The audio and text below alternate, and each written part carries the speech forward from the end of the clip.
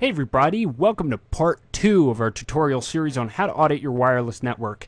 This particular series is focused on WEP or wired equivalent privacy. Also, this video assumes that you've seen part 1, how to set up a virtual machine. Last time we set up a virtual network bridge in VMware. We also installed a wireless adapter that was compatible with Aircrack-ng and was also USB. Finally, we successfully installed Ubuntu in a virtual machine. As you can see here, we updated repositories and set up the root user. Now, if you're not here yet, please watch part 1. If you're just following along, welcome. Now, I hope you're ready for some crazy command line kung fu because it's going to get intense. We're going to have to speed it up a little bit in order to get it under 10 minutes. I apologize. You're more than welcome to pause the video at any time. So, first thing we need to do is open up a terminal. Su allows you to log in as root user so you don't have to keep typing in sudo before every command, because that's kind of annoying. Okay, now I'm logged in as root. Let's get apt-get install Aircrack-ng. I've already got it installed. Your screen's going to look a little bit different than this, but that command will download and install Aircrack-ng, provided you've got internet, which you should. Now, we're going to turn off internet, actually. It doesn't make any sense, but we're going to. You're going to right-click the network icon at the top right of the screen and disable the networking by clicking here. This is going to turn off your wired network. Okay? Next, we're going to move the screen off to the side here so you damn it. Okay.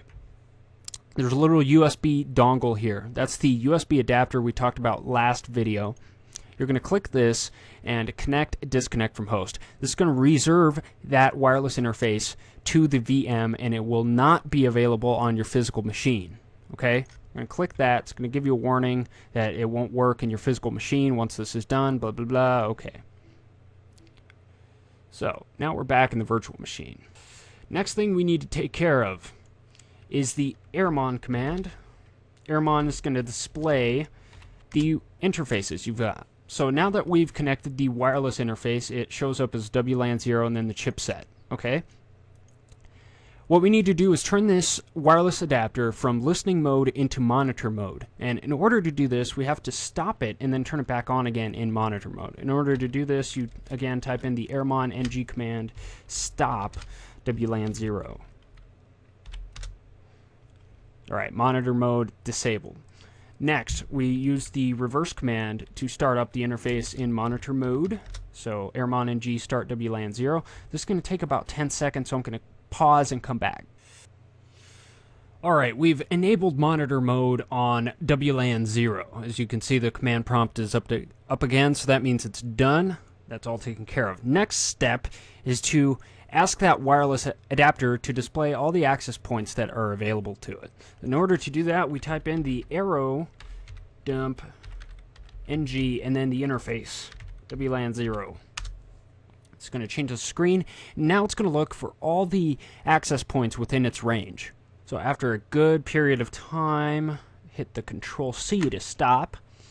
And you'll notice that this displays a bunch of very useful information we're going to use later on.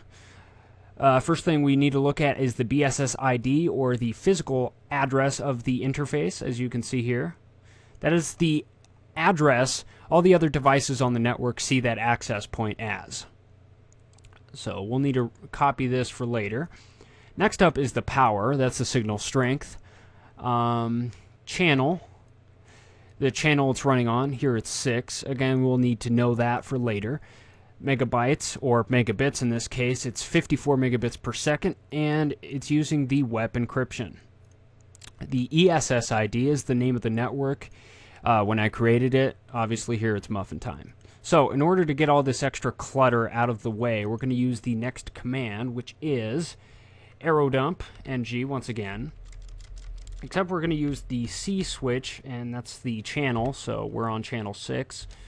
W is going to be the file name. We're going to dump all this information into a file from here on in. So all the information we gather from all the rest of the commands we're going to be typing in are going to be forwarded to a file of our choosing, which we're going to name it WEP. You can name it whatever you want. Next is the BSS ID. and that is the physical address from earlier. We're going to paste that. All right, and finally the interface, WLAN 0. Now we're only concentrating on that one interface, or that one access point. And we're going to open another terminal window. I'm going to log in as root once again. Now I'm going to find out information about the card. We can do this by using the ifconfig command. Now, specifically, we're looking at WLAN 0, which is the interface we're using, obviously. We're looking for its MAC address. Here it's listed as the hardware address. If you're familiar with MAC addresses, there are 12 characters hexadecimal and unique to each and every card out there. So we're going to keep this window open since we're going to need to copy and paste this MAC address into upcoming commands. Okay. Open up yet another terminal window. Log in as root. Okay, so now that we've got this running and we've pointed out the access point we're focusing on, trick this access point into thinking we're part of the network. In order to do that, we're going to run the airreplay command. Airreplay-ng -1 0 A, and then that access point's MAC address, which was this. So we're going to go back to the first terminal window, copy this, move over, paste it. Okay.